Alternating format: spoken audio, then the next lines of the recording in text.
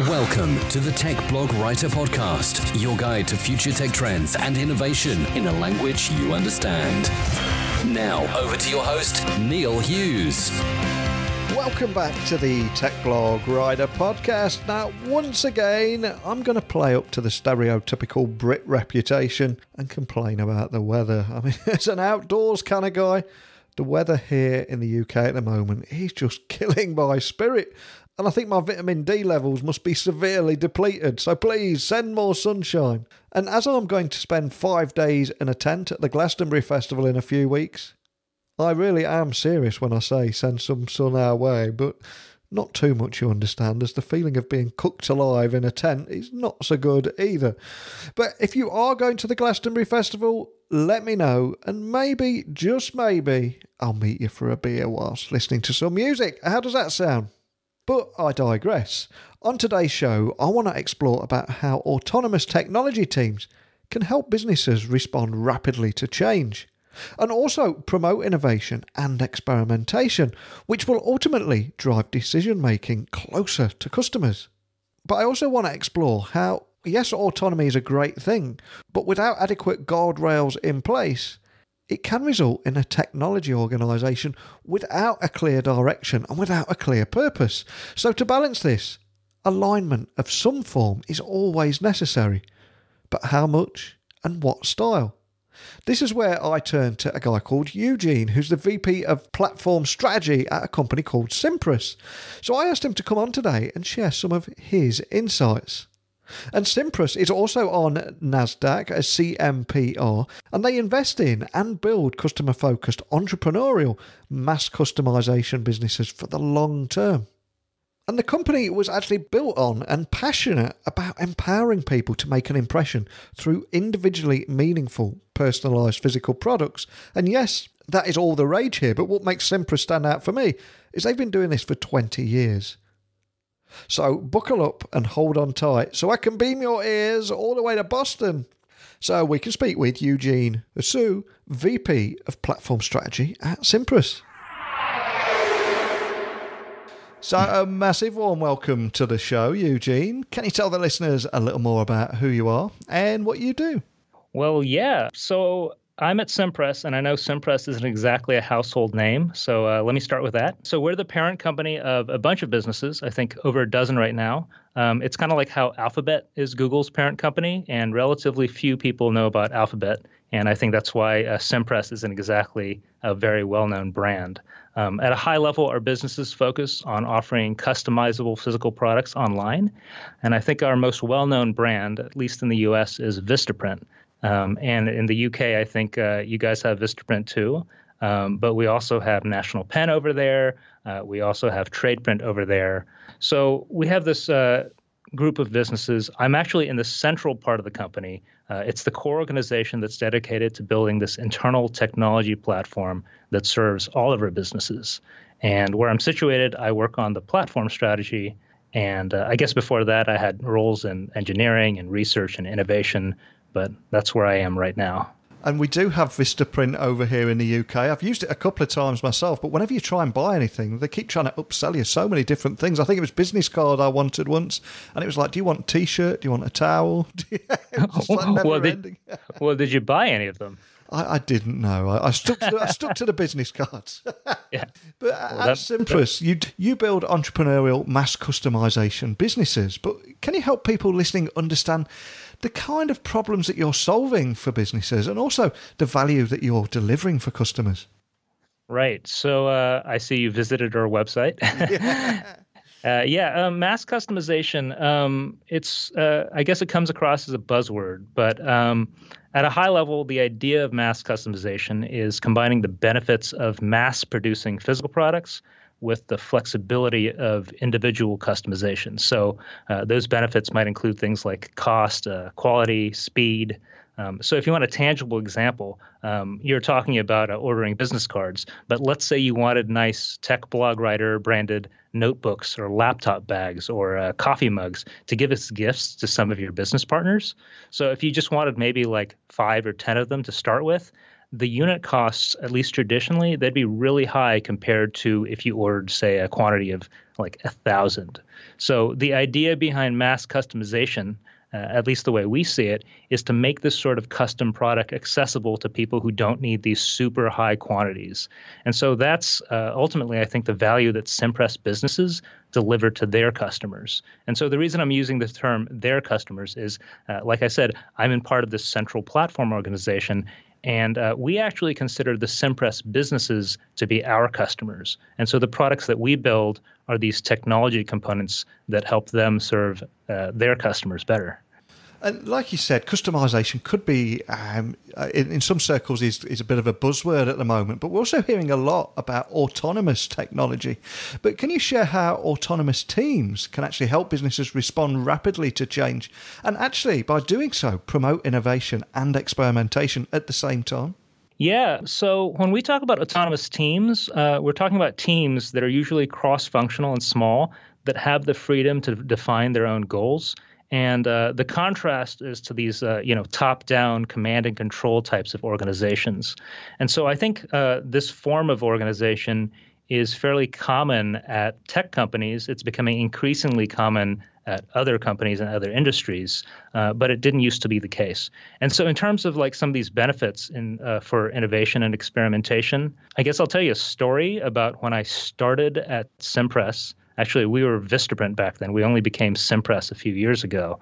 But I remember as an engineer at Vistaprint, the process for getting an idea off the ground was actually pretty complicated. We were, we had to come up with something. Then we pitched it. We pushed it up the org chart pretty much into this central business planning process. And that was the same whether you're in engineering or marketing or anywhere else in the company. And of course, after it get pushed up, you have all these approvals, you have all these processes in place. Ultimately, it ran on this, I guess, biannual cycle. Semi-annual, I think is the term, every 6 months.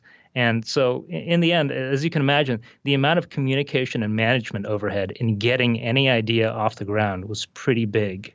Like sometimes it seemed like it took more time to propose and approve an idea than it took to actually build it. And so as you can imagine, that sort of thing really slowed us down, and it slows a lot of companies down when you have to go through these processes. So over the years, when we moved to having these more autonomous teams, it's been great for being able to get ideas moving much more quickly in terms of both, testing them and actually getting them in the hands of customers. And as I read I read too many blog posts and too many tech articles every single day, but I recently read that autonomous technology can also drive decision-making closer to customers. Is that something that you're seeing and something that you can expand on too? Well, I guess one thing is to distinguish between autonomous technology and autonomous teams. Autonomous technology, I think, when I hear that, I think of self-driving cars and stuff, right?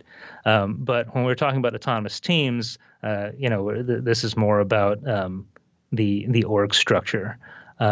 So in terms of autonomous teams, like I was saying, in the old model, a lot of these decisions were being made by senior executives, and senior executives, by their very nature, it's part of their jobs. They end up being very detached from what's happening from the ground. They have to see this very high up, 30,000 feet view. It's really the people like the software engineers, analysts, user experience designers, marketers, or whoever. Those are the folks who are directly seeing how customers engage with their work. And so if you have these small, autonomous, cross-functional teams, you have this benefit of having all these perspectives in the same room, or maybe in tech companies, the same Slack channel. And they have the power to act on what they're seeing without having to deal with all that corporate bureaucracy. And so the good thing about that speed is that you can quickly test and learn from your customers directly instead of getting locked into this analysis paralysis cycle of getting through, the corporate whatever. Yeah, it's something we've all seen on more than one occasion. And as I don't know if it's just the IT guy in me, but when we're looking at autonomy, without those guardrails in place, it sometimes can result in it can sometimes result in a technology organisation without clear direction or purpose. I'm going to do that whole thing again. I've read that completely wrong. No problem. Okay. Now, autonomy without some guardrails in place can result in a technology organisation without a clear direction or purpose. So how do you think that senior leaders can find that right balance of autonomy and alignment at the same time? Yeah, that is a risk for sure. I mean, sometimes when you hear about autonomous teams, you figure it's like the Wild West. It's this anarchy where everybody's doing everything. And usually that doesn't work. But I think there are a few things that are key. And in my opinion, the main one in terms of getting that alignment is to make sure that the leaders have a very clear and consistent point of view about where the company is going, and really they need to state that vision clearly and repeatedly. And so I think this is easier said than done, because if you think about like your standard corporate meeting, you think of an annual all hands meeting where all the employees show up, the senior executives put the vision on a PowerPoint slide, stick it there, and then just call it a day. Everybody leaves the room after the meeting, gets back to their business and keeps doing what they're going to do. That can work, I think, when you have this traditional type of organization, which is very hierarchical, where the leaders have to translate that vision and then push it down into action items. But when you have autonomous teams, it's different because you're trusting those teams to do the translation. And so what the leaders have to do is really get behind the why of what the company is trying to accomplish and reinforce it constantly. Like if a team has a success, you not only celebrate that success, but you also state how that success contributes towards that overall vision. So on top of that, I think there are lots of structural things that leaders can put in place to keep things orderly, I guess. You can give teams a distinct area of ownership. You can promote the sharing of knowledge between teams through things like, say, internal blogs or documentation portals. You can enforce standards about how teams should interact with each other. I think the best story I have about this is there's this, I guess, infamous blog post about Jeff Bezos's mandate back in the day at Amazon about how teams had to expose their data and functionality only through service interfaces over the network. No sharing of code, no sharing of databases, no nothing like that. And I think this ultimately was responsible for a lot of the growth and innovation that Amazon was able to accomplish over the many years since then. And I think last but not least, measuring teams by business outcomes instead of output metrics. A lot of times, the stereotypical example here is like, you don't want to just say, hey, how many lines of code did you write? Did you finish all the tickets? You want to actually see what the business results are. Absolutely. And we are going to have business leaders listening from all over the world. And some of them could be sat there on the commute to the office one morning thinking, this is great, but what does it mean for me? So for those people listening, can you tell me more about how the competitive landscape of mass customization and how platform strategies can be applied to their businesses and make a real difference to them too? Yeah. So mass customization is a really exciting space, I think. In terms of how mass customization is applied to businesses, I think the impact, at least with brands like Vistaprint especially, is that we're really trying to empower business owners to brand and market themselves more effectively. And I know that businesses are constantly evaluating this balance between whether to put your marketing and brand dollars in physical or digital. But if you think about all the different physical representations of your brand, I think of the coffee shop I go to that has branded coffee cups, or even the bags where I take out my scones when I get one. If you think about, let's say you're a small business launching your business on Kickstarter, the widget that you end up selling, whether it's some cool pen or gadget, you want to get that beautiful unboxing experience to really reinforce what your company is about. And so I think there's a ton of really cool physical objects that are never going to go away, even as we start moving more digitally. In terms of the competitive landscape of mass customization, there are a ton of really interesting areas, I think, that are just getting explored right now. I actually caught this article in The Atlantic. It was literally yesterday, and I think the title of the article was something like, let me look at it real quick. Suddenly everything can be personalized.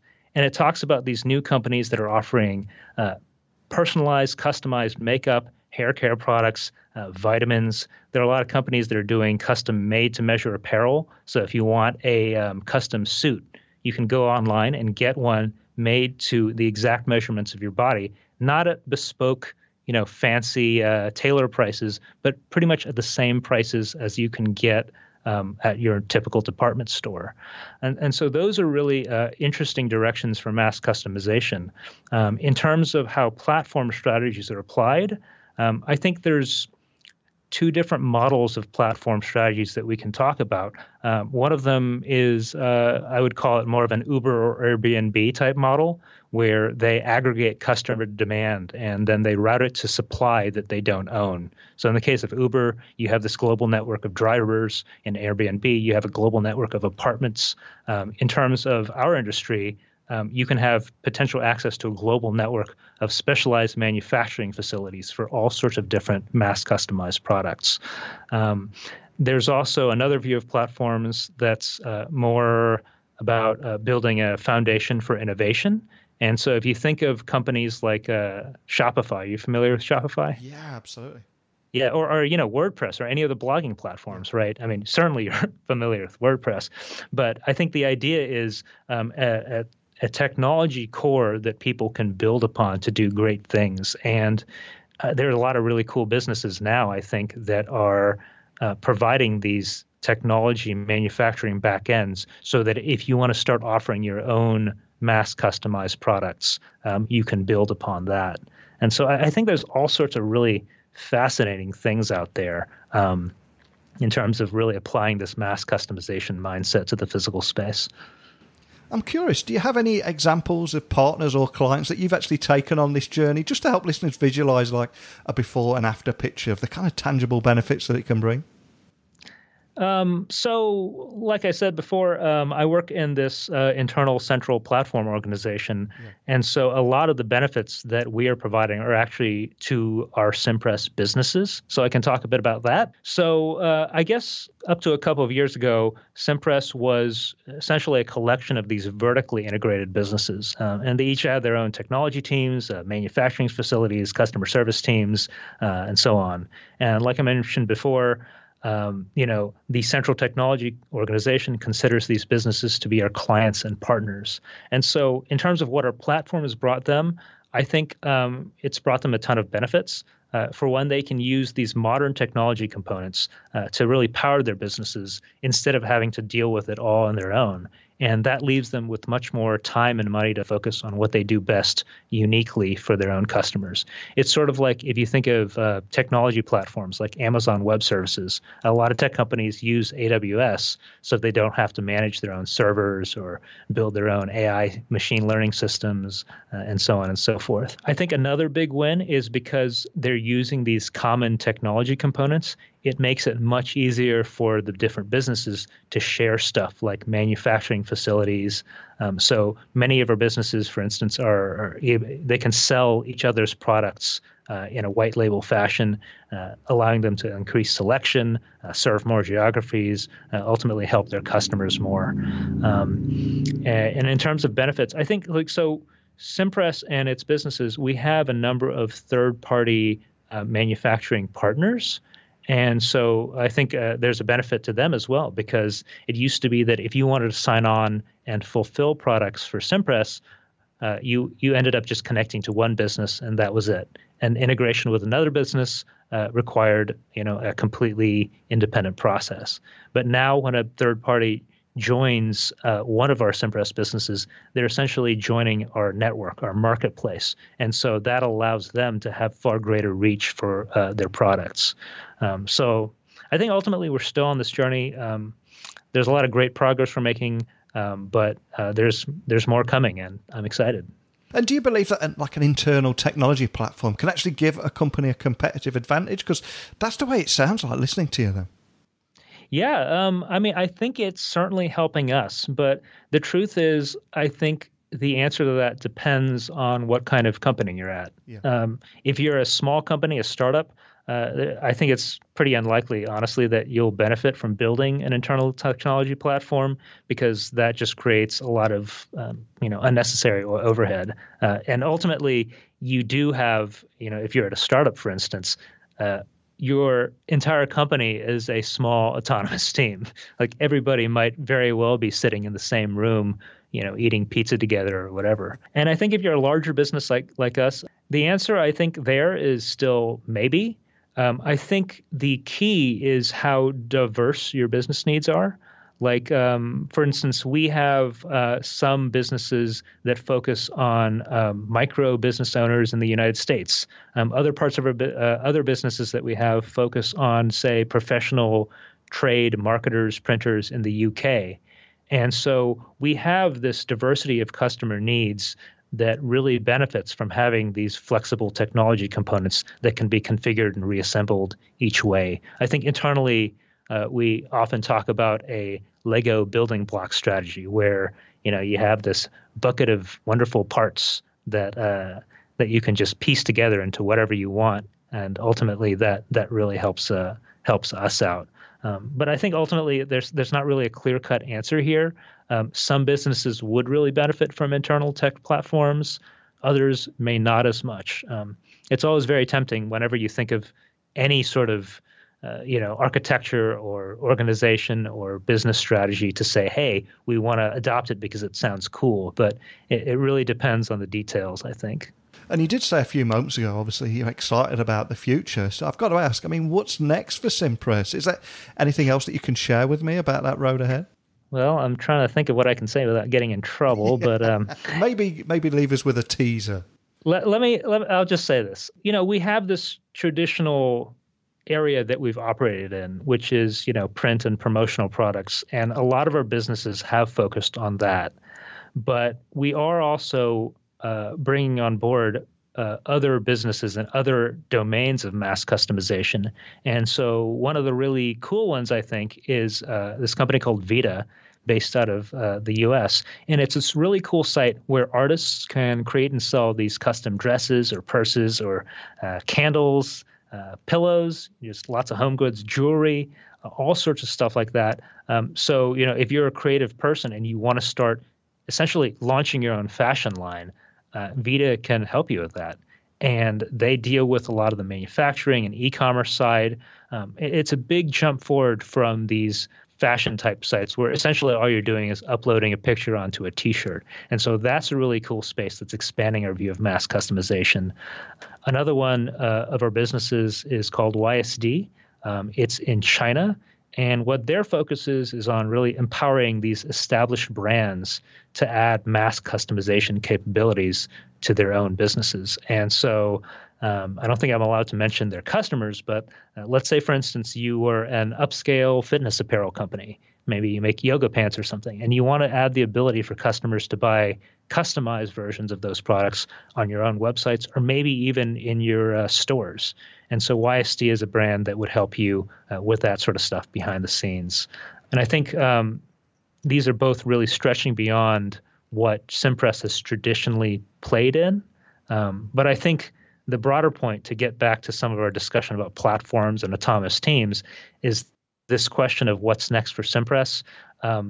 We really want to put that in the hands of our team members. So instead of having that question being answered only in the CEO boardroom, you want to give the power of the what's next to the employees, the software engineers, the marketers, the customer service agents to come up with these cool ideas. And so I think I could say that the future of the company is more now in the hands of our talented team members and also the customers that they serve every day. And you've just given me a great idea for customized merch. Tech blog writer yoga pants. I'm going to be looking that one up after I've left you. I think I'll set you up. Now, before I let you go, could I ask that you remind everyone listening of where they can find out more information about Cimpress and equally and the kind of work that you're doing and some of the businesses you work with? What's the best way of doing that? Yeah, so Cimpress.com is our website. It talks about our company, our strategy, and it also has links to all of our businesses, so you can visit all of those. We regularly post stuff on our LinkedIn page, And I guess you can also feel free to add me personally on LinkedIn, chat me up. I don't post much myself, but I love talking about this stuff. So yeah. Excellent. Well, I'll add all those links to the blog post that accompanies this podcast, along with that Atlantic article that we mentioned as well. Cannot thank you enough for coming on today. I love what you're doing and how you're using technology here. But more than anything, just a big thank you for coming on and joining me and being so open about the work that you're doing. Thanks again, Eugene. Yes, thank you very much for having me. I loved exploring the competitive landscape of mass customization with Eugene today, and how Cimpress as a company are advising leaders on how platform strategies can be applied to any business. And we did cover a lot of ground today, and there were so many big talking points. Some of you will be left with many, many more questions, probably more questions than answers. Others of you may be left with strong opinions, and others will just shrug their shoulders and think, well, whatever. But whatever today's conversation made you feel, I want you to share it with me. And you can do that by emailing me, techblogwriter@outlook.com, or, of course, catching me on Twitter at Neil C. Hughes.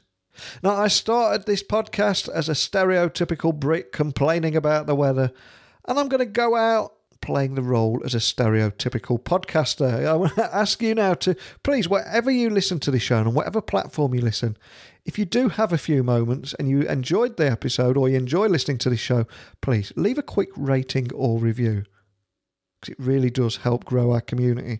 But I don't just want you to leave me a rating or review. Let me know you've done it as well. Let me give you a shout out and a thank you.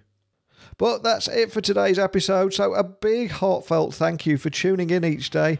I love you all. You must know that by now. But until next time, don't be a stranger. Thanks for listening to the Tech Blog Writer Podcast. Until next time, remember, technology is best when it brings people together.